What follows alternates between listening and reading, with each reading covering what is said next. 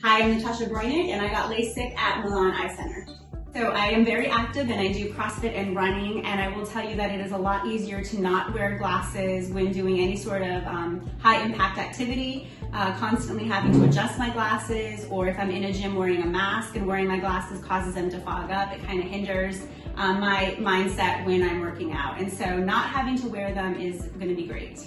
I did a little bit of internet research, and everyone had great reviews to say about the Milan Eye Institute, and that's basically what led me to call. And when I looked on the website, I saw that I could have a free consultation, and then after my free consultation, we booked right away.